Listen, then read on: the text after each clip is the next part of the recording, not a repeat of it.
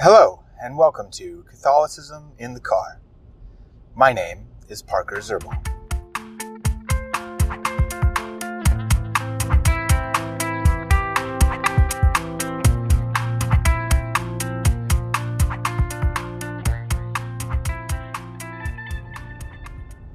Today, I want to talk about, briefly, an overview of Catholic spirituality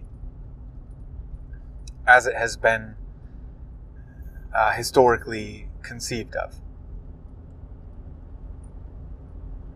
And this goes back, most famously, I would say, to Saint Teresa of Avila and Saint John of the Cross.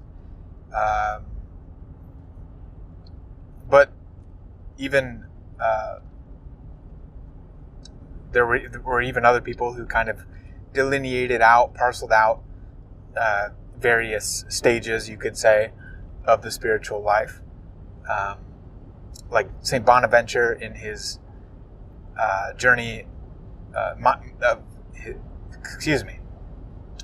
Saint Bonaventure in his mind's journey to God.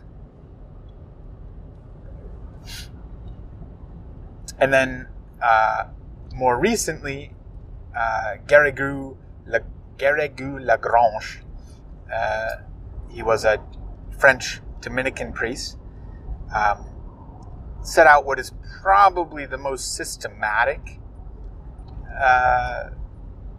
laying out of the spiritual life. And he kind of compiles a lot of different things from a lot of different spiritual writers throughout Catholic history. There are also other writers such as Saint Peter of Alcantara, also Francisco de Osuna.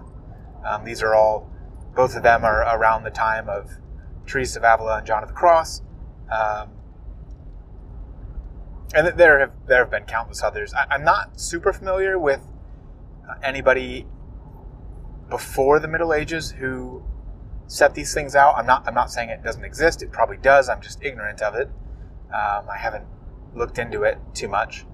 But today I'm going to focus on the spiritual life as set forth by Father Garrigou-Lagrange. And he takes a three-tiered approach to this. And what this is basically it's a systematizing, I think would be the word, systematizing of our relationship with God. Where this starts, of course, is when the person has virtually no relationship with God, and they are in either a state without sanctifying grace, like they haven't been baptized, or they have been baptized but they're in a state of mortal sin. So this would be the base. And of course, there are varying degrees for all of this. Certain actions can bring one even further away from God, you could say. How can you get much further away from God than being in mortal sin? But there certainly are degrees of this. Murder is worse than fornication. Fornication is worse than, probably perjury, you could say. Anyway, so the person starts off in a state of mortal sin. And this first stage, out of these three stages, is called the stage of purification. The stage of purification, where the person is trying to purify themselves of mortal sin, basically. Sin that will break their relationship with God. And creating the basic habits of virtue.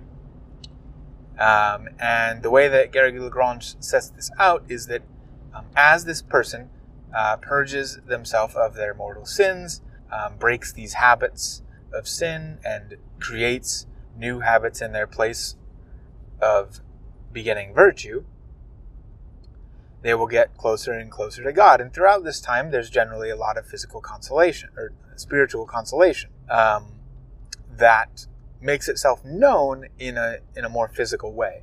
Like the person gets, say, a lot of fuzzy feelings while they're praying.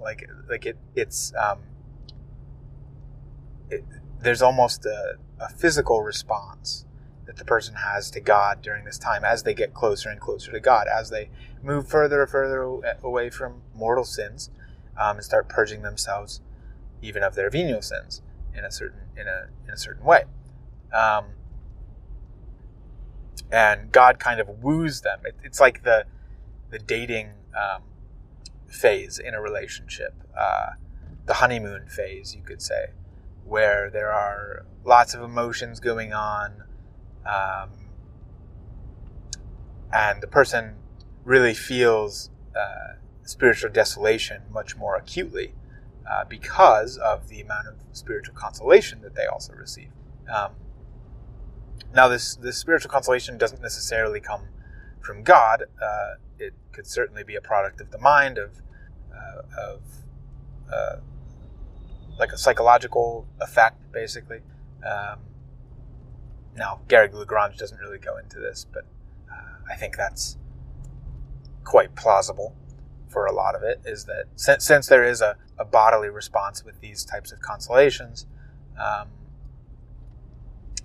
there's bound to be a psychological element to them, not purely the action of God, you could say. Anyway, so as the person gets closer and closer to God during this stage, God slowly weans them off of those consolations, to the point where they get to what John of the Cross calls the dark night of the senses, which is a time where God is purifying the senses of the person. So purifying the person from attachment to these more physical bodily consolations that they've been given during prayer, so that they can pursue a purer relationship with God and not be focused upon the consolation that they receive. So it prepares them for the next stage, which is called the illuminative stage. So you have the purgative stage, and then you have the illuminative stage. And this illuminative stage is characterized by illuminative prayer, or infused prayer. And we're going to have to pick this up where I leave off within the illuminative stage.